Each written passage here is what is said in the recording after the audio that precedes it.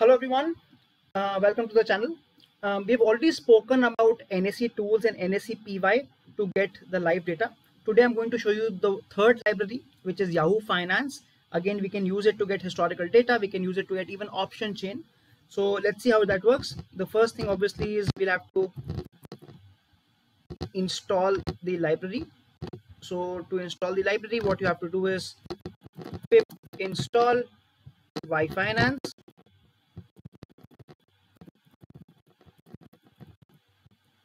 Let's run it. And then once we have got the installation done, we'll import it. So import yfinance as yf, and we'll make our ticker. So NSEI is equal to yf dot ticker, and then the way you put the ticker name for Nifty is you put the symbol which is above the letter 6 and then put NSEI. And once you print out NSEI, it will show you that your ticker object is ready. Now we can go ahead and get the historical data. So to get the historical data, all we have to do is hist is equal to NSEI dot history, and now we can put in what period you want. So let's say the period is 1 month, and let's print out history. And this is how you get your Nifty data. So you have your OHLC along with volumes, and obviously there are no dividend and stock splits in Nifty.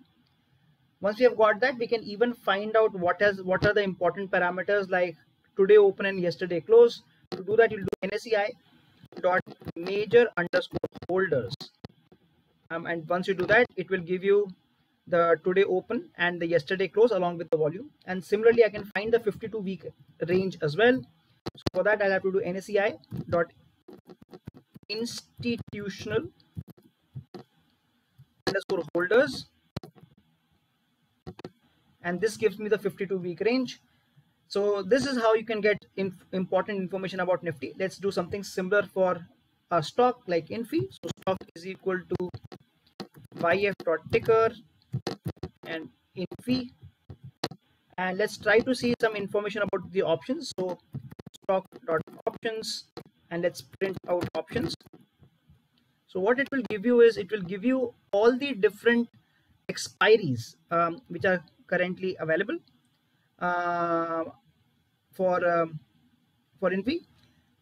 Apart from that, let's talk about the historical data. So data is equal to stock.history,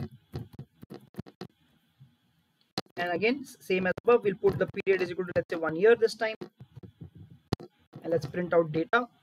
So once we do that, you will get the entire data. Again, you'll get the OHLC volume, and again the stocks, dividends, and the stock split for Infi.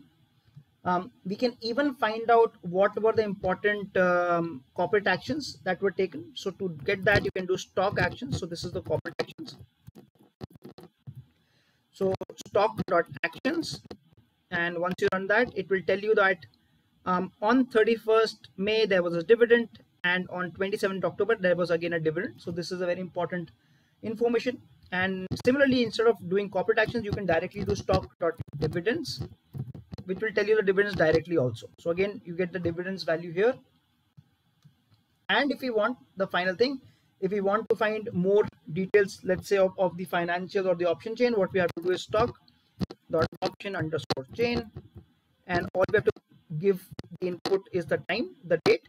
So let's put 2023, 21st April 2023, and let's run it.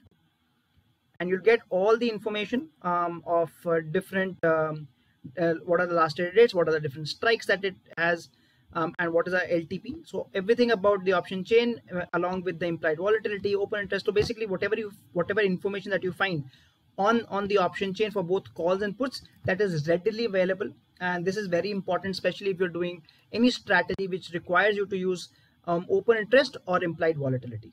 So I hope you enjoyed this video. If you did, please don't forget to like it and do subscribe to our channel so that you can get more information about how to use Python in your trading careers. Thank you.